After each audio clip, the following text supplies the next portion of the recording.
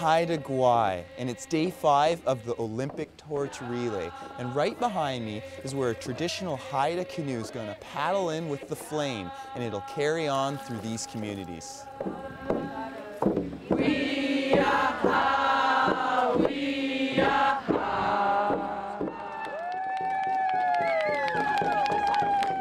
Seeing the flame come through Haida Gwaii on a traditional Haida canoe is a great experience. Now we're going to go talk to a local artist.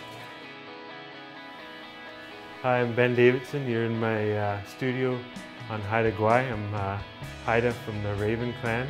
We're planning on a few of us getting together and riding our bikes, watch the flame come in on the canoe, and then follow it back into Queen Charlotte City. We're all very excited to enjoy the festivities.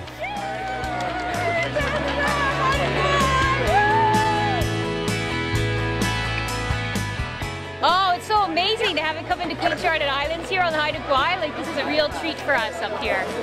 Well, it's a beautiful day, and I'm just so proud that the flame made it to Haida Gwaii. I'm happy for the kids and the locals, and proud of Percy Williams, and it's just a wonderful thing.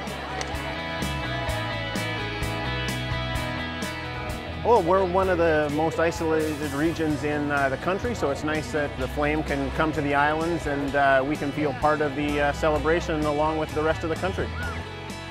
Make sure you check out Balance Rock, the Bill Reed Dogfish Totem, as well as some of the outstanding Haida artists.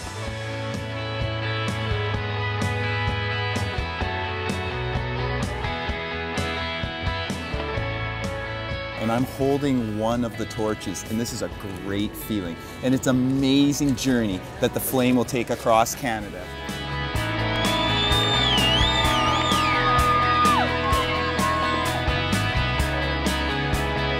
Go ahead, Alan. This is your moment to shine, my friend.